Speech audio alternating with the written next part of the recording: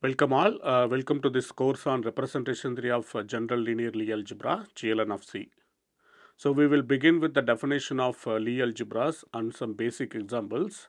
Later we will move to the basic definitions and more examples of Lie algebras. So after that we will only focus on GLN of C and its representation theory. So what is a Lie algebra? So Lie algebra is a vector space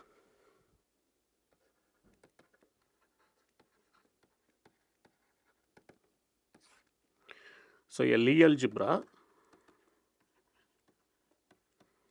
so let's denote it by G, is a vector space over C equipped with an Lie bracket.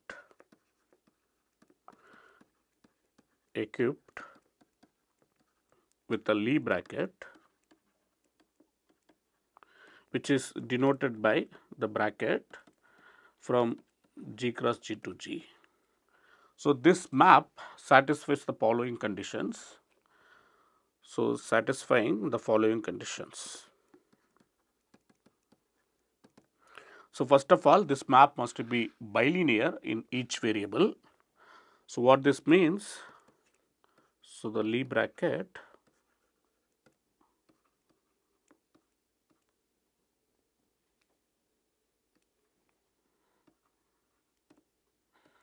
is C bilinear map. So that means whenever you take these scalars for a comma b in C and x comma y comma z in G, we have, so let's look at how it acts on this elements ax plus by and then take bracket with z. So then it is linear in the first variable. So that means, so this gives a times xz plus b times yz. So this is what linearity in the first variable means. Similarly, we also have linearity in the second variable. If you take bracket x and ay plus bz, so then we get a times xy plus b times xz, and this should be true for all scalars ab and xyz in G. So this bracket must be a C bilinear map, and it also satisfies two more conditions. So first one is the skew symmetric. The skew symmetric says whenever we take a bracket with some element of G with itself, so the bracket xx, that should be 0 for all x in G. And the last condition, which is more important condition, so which is called the Jacobi identity. The Jacobi identity says whenever we take three elements from the Lie algebra G, so then if we compute these elements, the bracket xyz plus the bracket yzx plus zxy, so this addition of these three elements must be 0. So one way to remember this, okay, basically what we are doing, we have taken these three elements x, y, z and we have cyclically permuted them to get other elements. So the first element actually corresponds to x, y, z. So now if we just cyclically permute this, so then this corresponds to x, y, z, then this corresponds to y, z, x. So reading from y, z, x, then this corresponds to zxy. So if we take product of these respective elements, so then if we add them, then we should get 0. So that is what Jacobi identity says. So a Lie algebra over complex numbers is a vector space G with this Lie bracket satisfying these three conditions. So the bracket should be a C bilinear map, and it should satisfy skew symmetric and Jacobi identity. So, in this course, we will only deal with the Lie algebras and its representations over complex numbers. So, throughout the course, we assume that our base field will be complex numbers. Okay. So, our base field assumed to be complex numbers. So, we can also work over any algebraically closed field of characteristic 0, but for to simplify our life, we can just assume that that field is complex numbers. So, if we take this skew symmetric and Jacobi identity, we can easily see that that can be replaced by the following conditions. So, for example, skew symmetric is equivalent to the following condition. Whenever we take the bracket xy, then that must be same as minus yx, and this should be true for all x, y and g. Okay, let us prove this. So, what is the proof? So, let us say that skew symmetric implies this condition. So, let us call this condition 1. Okay. So, this condition, for example, like if we compute x plus y for x, y and g, then we get the bracket x plus y comma x plus y, that must be 0 using the skew symmetric.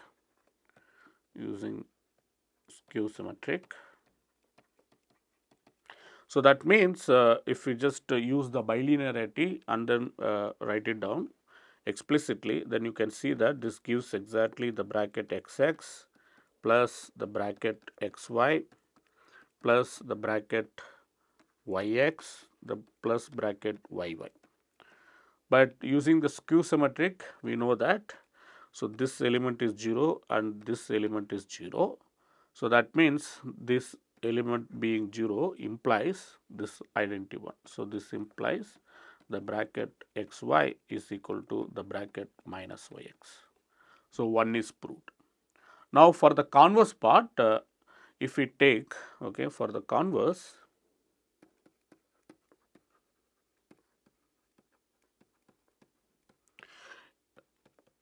if we take this x equal to y, then 1 implies the bracket xx is same as minus the bracket xx. So, that implies twice xx is 0. But the thing is, we are working over characteristic 0 field. So, that implies that the bracket xx is 0, and this is true for all x in g. So, that means skew symmetric can be replaced by this condition 1. Whenever we take multiplication of x and y, then that is same as minus of the multiplication yx. Okay. So, this is somewhat important later when we introduce further notions like ideals and so on. So, now let us see how one can actually rewrite the Jacobi identity. The Jacobi identity, like I said, one way to remember this, take this cyclic permutation of x, y, z and then sum it over them. Okay. So, if I take x, y, z, so then with this x, y, z, so we can see that with this we have this element x comma y, z. So, now if we just cyclically permute it, then this will be permuted as y, z, y and x. Sorry, z goes here. Yeah, this must be y and this is x.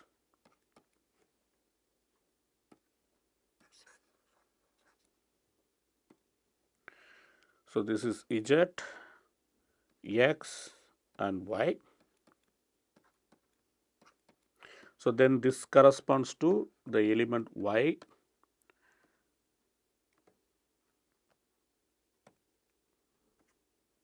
z and x.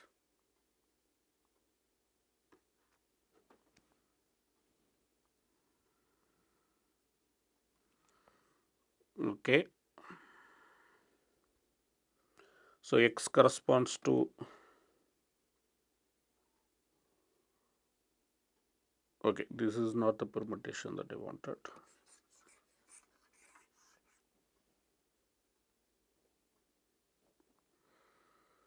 So if we just rewrite, maybe let us write it in the word notation. This is x, y, z. Then this will become y, z, x. So then y, z, x. So that is the correct word, and then z, x, y. So this corresponds to z, x, y. So addition of these three things must be 0. So that is why one remembers the Jacobi identity. So now one can actually rewrite this using what is called add x maps. Okay. So given x in G, one can define what is called add x of add x map. So add x is a map from G to G defined to be y goes to the bracket xy. So note that the bracket is being C linear in both variables. So this map add x is actually C linear. So add x is a C linear map. So in particularly we have what is called this add map from G to this endomorphism of G. So which is given by x goes to add x. So we will later study this map. So indeed we will actually see that this is a representation of G inside this endomorphism of G. So this map add x, which is given by y goes to bracket xy, if we use this map, then one can see that this Jacobi identity can be rewritten as follows. So if we rewrite this, the bracket yz is equal to the bracket xyz plus the bracket yxz. So I will leave it as exercise to see that these two versions of Jacobi identities are same. Okay, the bracket xyz is equal to the bracket xyz and bracket yxz. Indeed, if you think about it, so this term corresponds to this term, and then this term actually corresponds to this term. Okay, so now how one can actually rewrite this for the adjoint add x maps. So if we think about it, all we are doing here is that we are applying add x on bracket yz. So in particularly, this is nothing but add x of the bracket yz. Okay, so this is exactly equal to, so this is just add x of y bracket z plus the bracket y add x of z. And you may wonder that what is the advantage of rewriting like this. And if you think about it, if you broadly actually think this Lie bracket as a multiplication defined on the vector space. Multiplication by definition, it is just a C bilinear map from G cross G to G.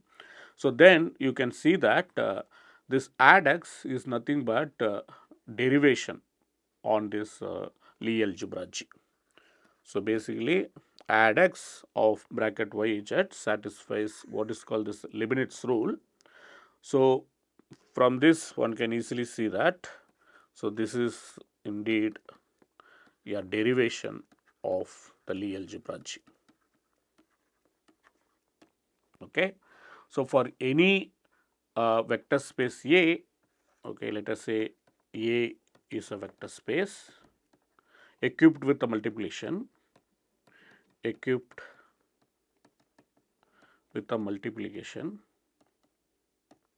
let's call that multiplication A comma B goes to AB. So then a derivation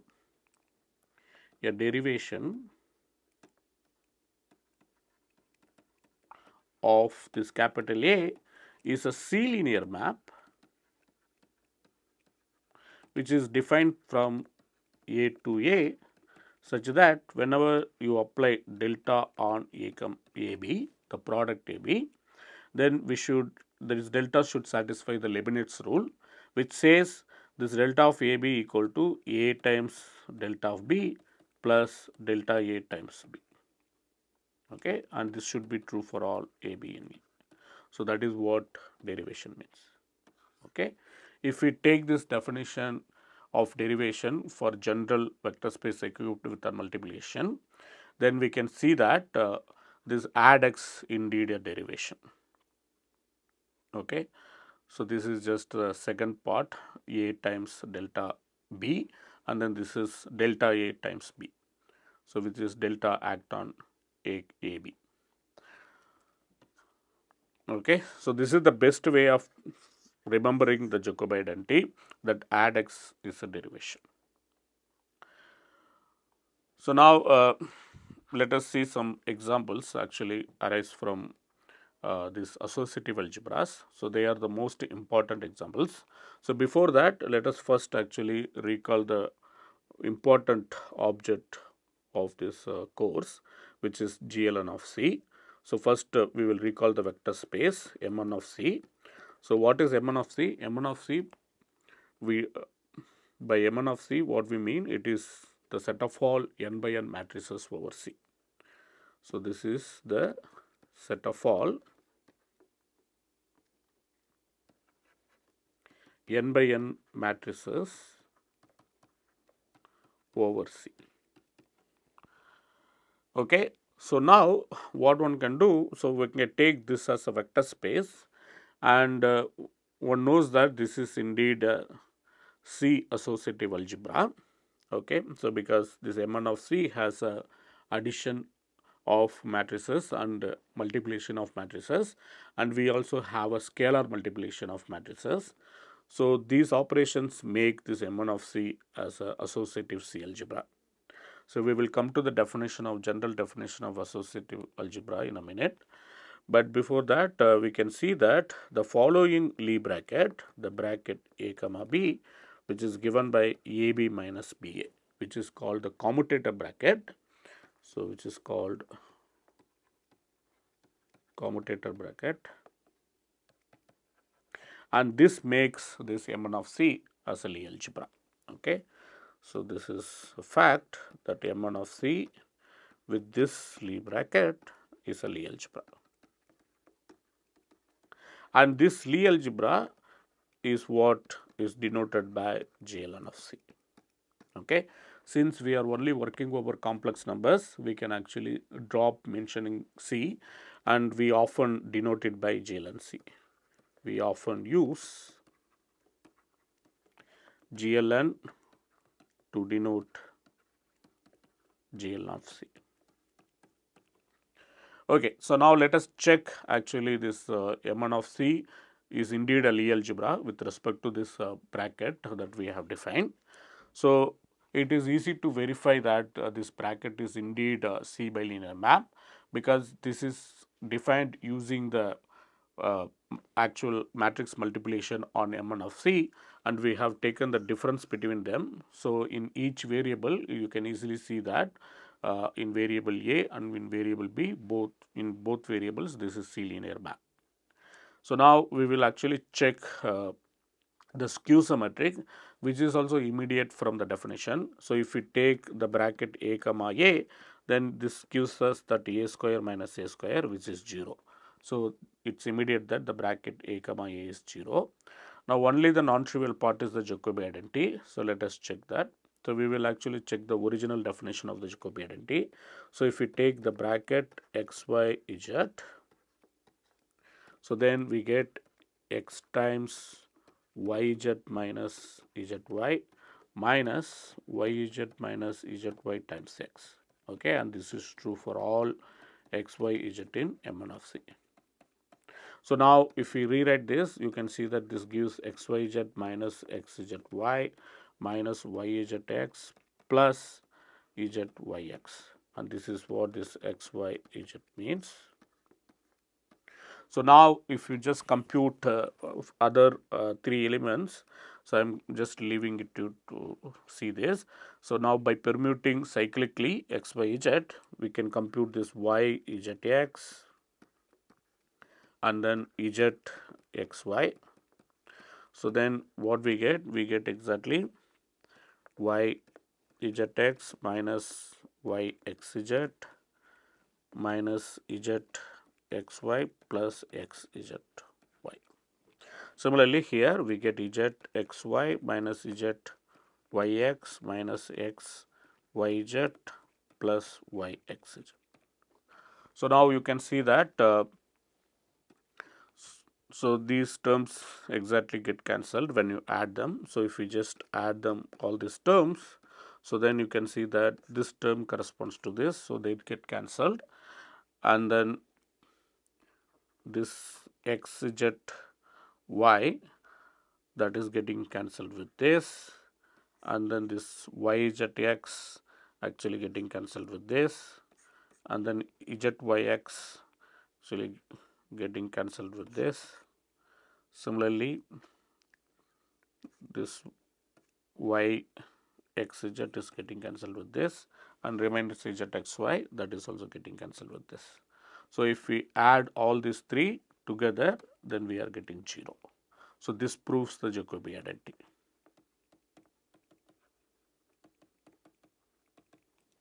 So that means this M1 of C with this Lie bracket is indeed a Lie algebra over complex numbers. So it is easy to see, okay, that the dimension of this Lie algebra is actually n square. So the dimension of this GLN is n square, and we also have a very nice basis called the standard basis of M1 of C.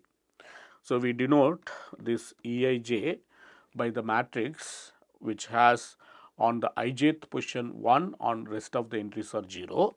So indeed, if we calculate the rth entry, then this is exactly 1 if ij is exactly equal to rs, or otherwise 0.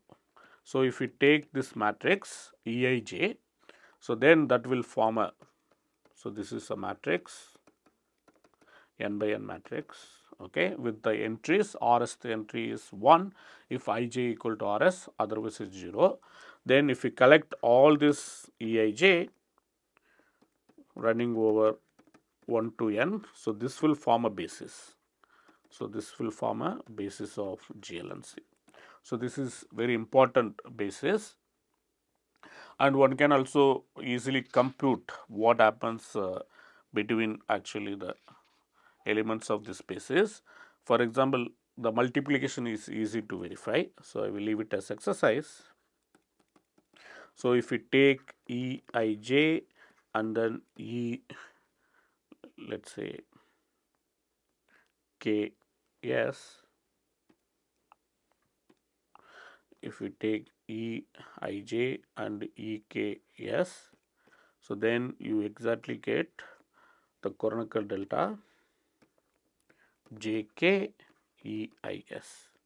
So the Kronecker delta Ij is defined to be 1 if I equal to j, 0 otherwise.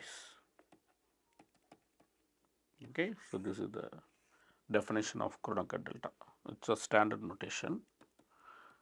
So this is the definition of Kronecker delta. So now it's easy to verify. Whenever you take the multiplication of Eij Eks, then you get this delta Jk Eis. So now using this, one can easily calculate what happens if you take this Eij and then Ekl. So the bracket between them is nothing but delta Jk Eil minus delta Li Ekj. So this is what you get when you take the bracket between them. Now using this, one can actually explicitly determine the structure of this GLNC. So that will be done later. So now we will see more examples of this subalgebra of GLNC. So they are naturally defined Lie subalgebras. So most important subalgebra. So here are the more examples.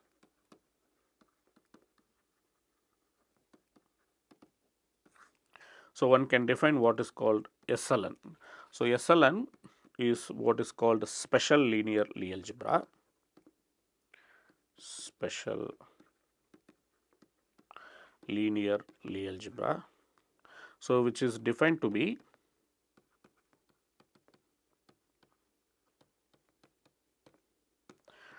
all the matrices in GLN such that the trace of X is 0. So, it is not hard to see that this SLNC is Lie algebra on its own by taking the commutator bracket bracket A equal to AB minus BA. So, I will leave it as exercise to verify that. So, here is the another important family of Lie algebras, which is called SYN. So, SYN is collection of those matrices such that X transpose is given to be minus X. So, this is called special orthogonal Lie algebra. Special orthogonal Lie algebra.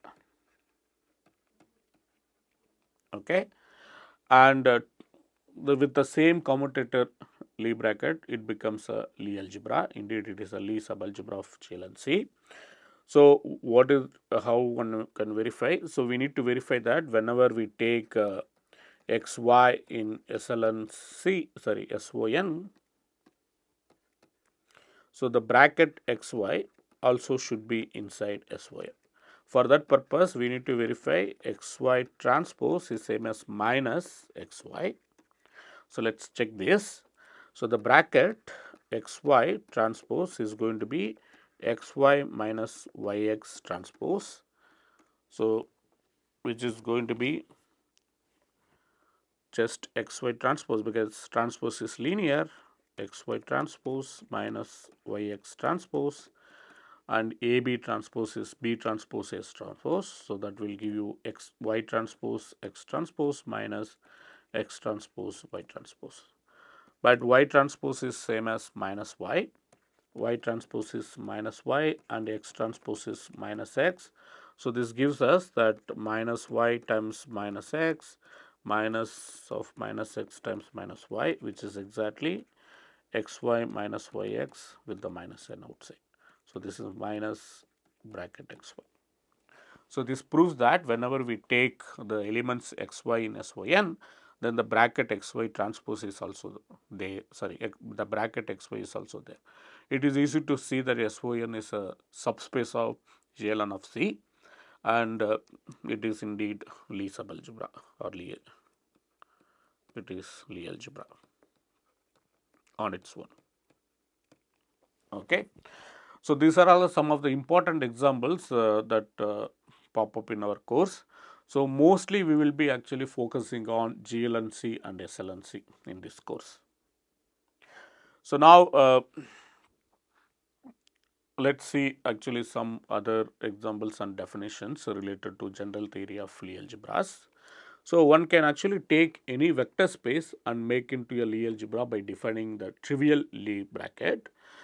And if we take a Lie algebra G, and then that is said to be abelian, a Lie algebra G is said to be abelian if the bracket xy is 0 for all xy in G.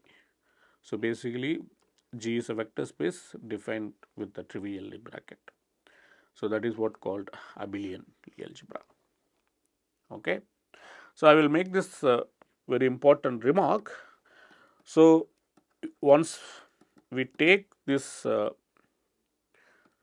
subalgebra of M1 of C, which is closed under this bracket operation, one can easily see that that will form a Lie algebra on its own by taking the commutator Lie bracket.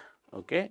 So, if we take A, which is subspace of GLN, okay, let us say this is a subspace such that the bracket xy is in A for all xy in A.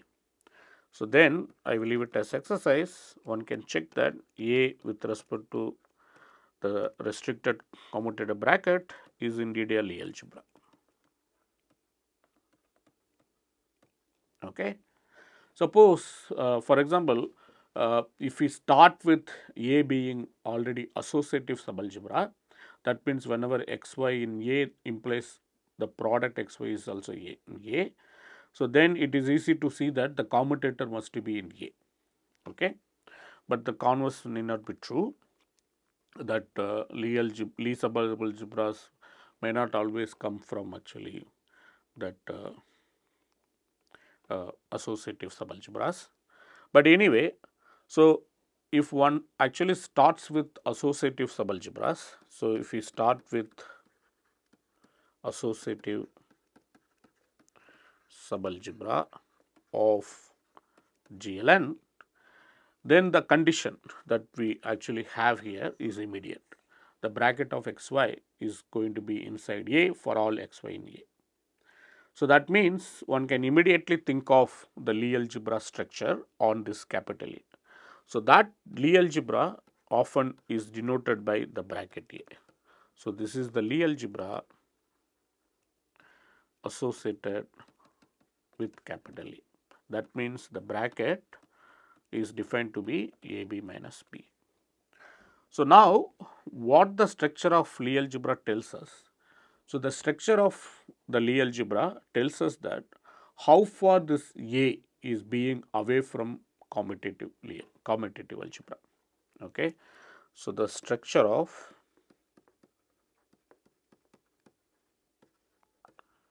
Lie algebra bracket A tells us that how far A is being away from commutative.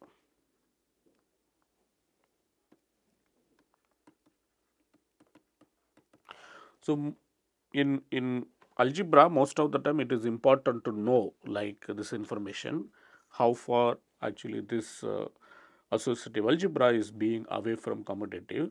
Indeed, this Lie algebra gives us a tool to measure that actually. So the structure of Lie algebra. So there are many classes of Lie algebra one can actually define. So we will be defining that later. Solvable Lie algebras, nilpotent Lie algebras, and semi-simple Lie algebras, simple Lie algebras. So from these particular types, okay, if it is for example semi-simple, then definitely this Lie algebra is far away from being abelian. So that means the corresponding associative algebra is also like very much away from the commutative, being commutative. Okay, I will stop here. Thank you.